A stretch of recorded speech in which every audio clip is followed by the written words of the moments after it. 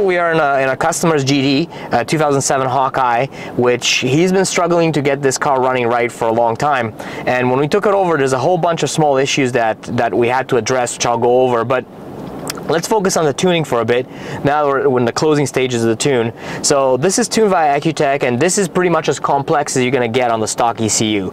You've got speed density, we've got a rotated EFR 763 turbo kit, built block, the works, just pump gas.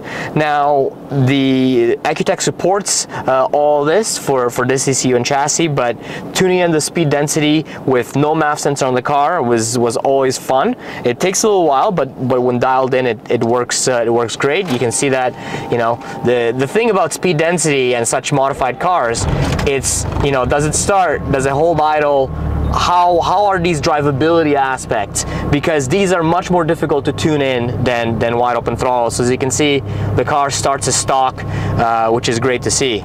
Now in terms of power, this car topped out on pump gas at about 350, just over 350 on our heartbreaker of a Mustang dyno. But if you can see across here, we've got a really wide power curve, and this is what the 7163 turbo does really well. So it spools to full boost just past 3,500 RPM, and we're holding about 21 PSI all the way to redline. We're at the knock threshold for the fuel that we're using, but in doing so, you get power basically all the way up to 7,000 RPM, and the turbo is a handful to control in terms of boost. I'll show you guys what we had to do. We had to run a dual port wastegate actuator. It's an internally gated turbo to just get it to behave, because when it first came in, boost would just jump up and then it would plummet due to back pressure down to 11 PSI. So even below spring pressure up top. But we widened his power band. He takes his car to the track. He doesn't have to worry about coming in and out of boost now, and it's making good power. Certainly a lot more. We picked up a lot of power versus what this car came in. So let's go under the hood and I'll show you guys the turbo setup, and we'll go over a little bit of the twin port wastegate actuator, which was actually a necessity on this EFR. This is a really clean engine bay that he has here, but one of the defining aspects of this build in particular is the fact that he has this rotated turbo, this 7163, and when the car came in, it had a normal turbo smart actuator for a 1 bar spring, 14.5 psi spring.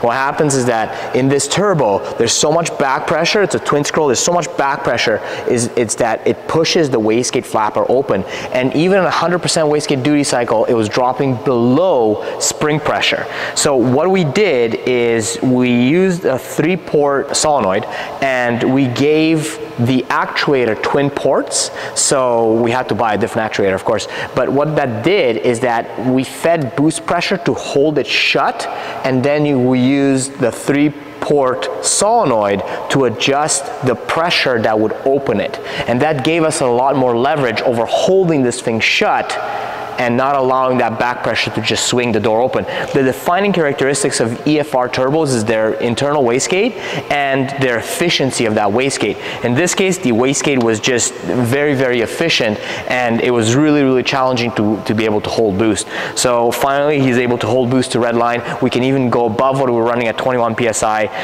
And this car, because of that wide power band that this turbocharger affords, you don't really see such a wide power band on these motors and these cars and the turbos. It's going to really be fun both on the street and on the track, because it's going to be able to pull out of corners even if you are at a lower RPM, which is interesting because this GD, the 2007 here, has much taller ratios than something like that, which is 2004. So you can really notice that a pull in a 2004 on this dyno in 4th gear takes 10 seconds, and it takes about 14 seconds on here, so it's about 40% longer gear ratios. So interesting build. I'm really happy that we could get this thing done right for the customer and tuned right. It took a lot of time, but he's picking it up surely, and I'm excited to see how he enjoys it. So hopefully you guys enjoyed some insights here. If you've got any questions or anything like that, get in touch with us, subscribe to our channel, and we'll keep you guys updated on the builds, on our builds and customer builds, and hopefully you enjoy. Until next time, cheers.